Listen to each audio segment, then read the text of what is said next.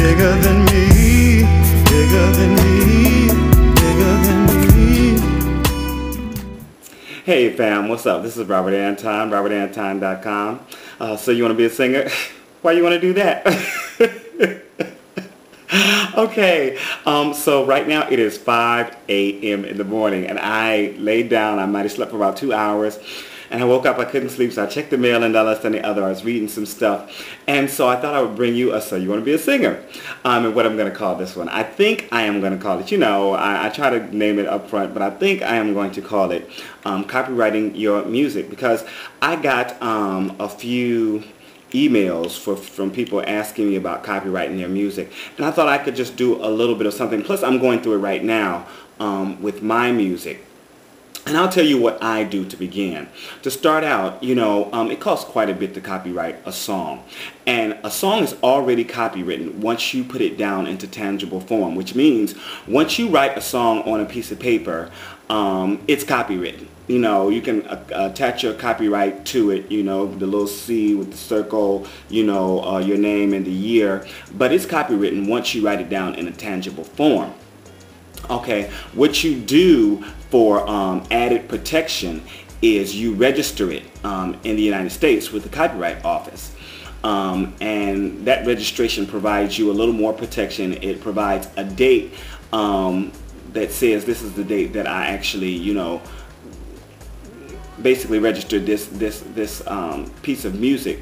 And it also adds you protections, like there are extra protections, like if you have to sue somebody or something like that, you definitely have a date, you definitely have something on file at the Copyright Office. Now this is what I do, which is I find to be the least expensive thing to do, and that is you can copyright a catalog with the Copyright Office as long as it's written by, as long as each song is written in part by the same author.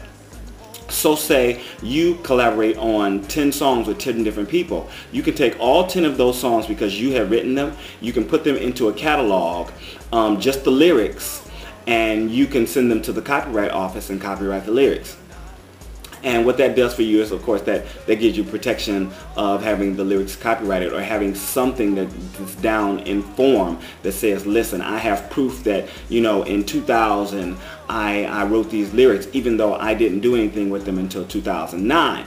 That way, if somebody else says in 2008 they've heard you sing this song or something like that, and then they try to come and make another song with it, you can say, no, they copyrighted they did my song, they're infringing my copyright. You'll be able to prove that you already had this, the lyrics registered way back in 2000. Okay then, for copywriting the music, what I do is once I have a full project together, I go ahead and I copyright the whole project on one CD. And you can do that before it's published, before you sell it to anyone or anything like that, or you can wait until after you actually go ahead and publish it and start sending it around. Remember, it is copywritten once you set it down into tangible form. So, even if you're like sending clips to friends and stuff like that, what I do a lot of times is, as soon as I start collaborating with somebody, we're sending emails back and forth about the music and stuff like that. We're sending little clips. We're sending partially finished pieces, so I'll make sure that I keep those in my email so that I have a date stamp on them if I have any problem with anyone. And then I also, once I have a full body of work in a tangible form, I'll go ahead and send that in, and I'll be able to copyright 10, 15, 20 songs all at one time on one CD. And the first form with just the lyrics is a PA form. Okay, now I'm going to give you a disclaimer. This is about to change August 1st. But the first form is a PA form, just copywriting the lyrics. The second form is an SR form, a sound recording form. And when you do a sound recording form, you're copywriting everything. You're copywriting the lyrics, but you're also copywriting the underlying music, the arrangement. So that's something that you want to do. Now, the Copyright Office, as I was going through this to copyright my current project, the Copyright Office is changing that all over.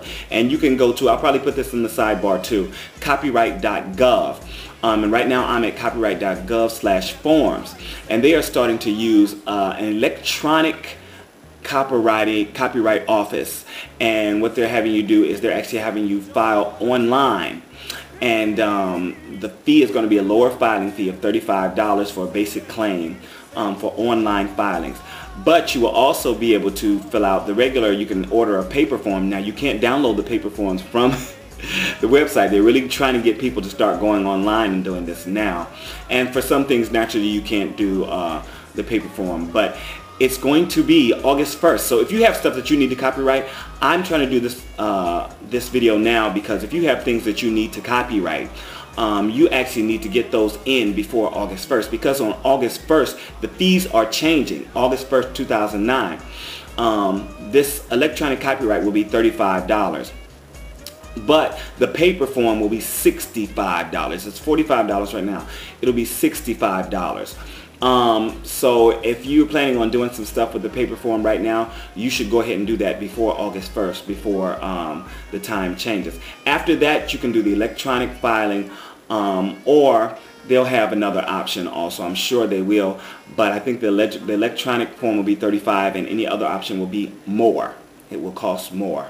So I hope this has offered you some kind of jump off, you know, some kind of way to start, and some kind of information that can help you out. If you have questions, again, always, if you have questions, ask down in the comment box. If they are more elaborate questions, you might want to send them to my email.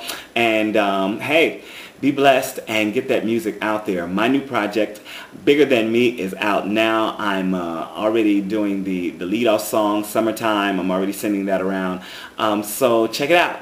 Take it easy. Peace, Robert Anton.